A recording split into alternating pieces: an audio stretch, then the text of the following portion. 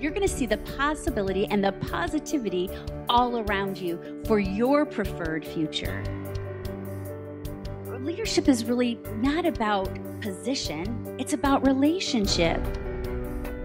The choices you make you. Leadership really develops daily, not in a day. Who knows that they're a leader in this room?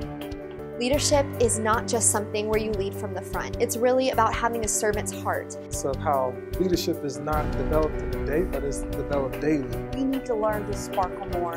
And the tools that we were given today are going to take us to new heights. So we should be open and honest and love each other. All of us are leaders in one way or another. It's bringing those leaders out. You know, you're playing small doesn't serve the world. There's nothing enlightened about shrinking so that others won't feel insecure around you.